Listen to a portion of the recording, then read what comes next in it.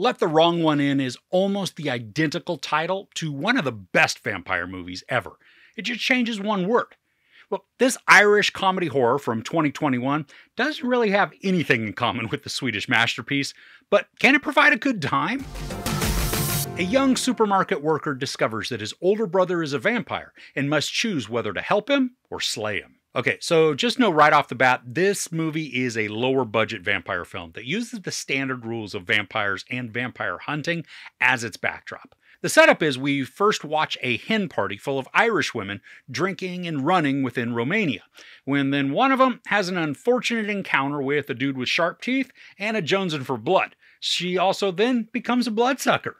Now we then flash to sometime presumably right in the near future when this dude wakes up in the middle of a park. He's got holes in his neck, barely remembers the massive partying that he did the night before, and is now going back to his mom and younger brother's house in the hopes of laying low so that his skin doesn't fry in the sun.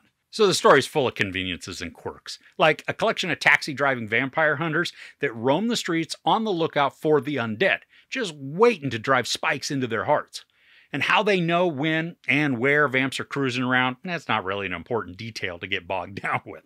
Because, I mean, come on, the ridiculousness of this movie, it lies more in the interactions between Matt, the younger brother, Deco, his older brother, their ma, Henry, a hunter who's after Deco, and Sheila, the vamp intent on taking over the populace. Now, for the most part, the acting in this, it's kind of stiff and uncertain, despite some of the cast having some decent credentials.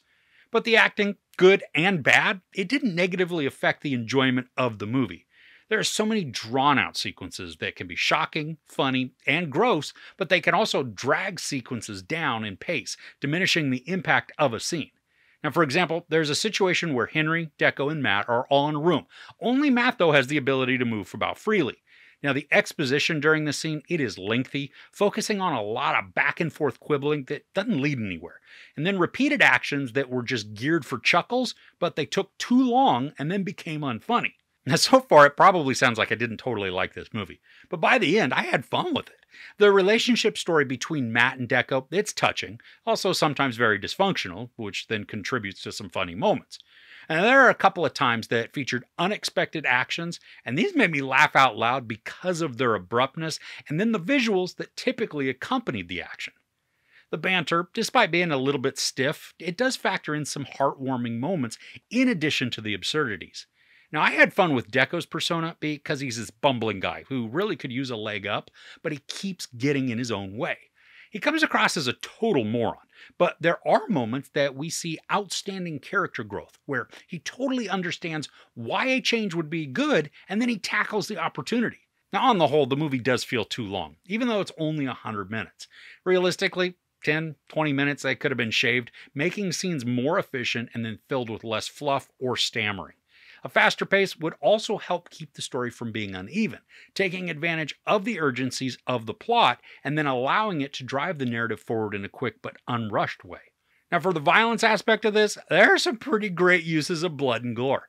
Typically, there is a lot of spurting and spraying, and not just once or twice, but just enough to douse or even drown a character from head to toe in bright red blood.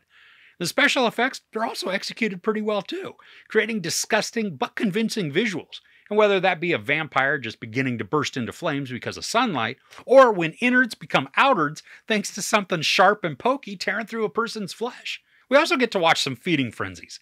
While this isn't overly graphic most of the time, we are shown enough to make you go, ugh. Now, I put on the subtitles to watch this. That's not because they're speaking Irish Gaelic or something, but the Irish accent is so thick sometimes, and they speak so stinking fast.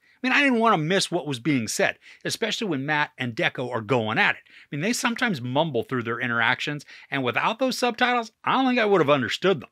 In the US, this is available on Shudder, and even though it's a couple of years old, it's still a fun, if not serious, vampire movie.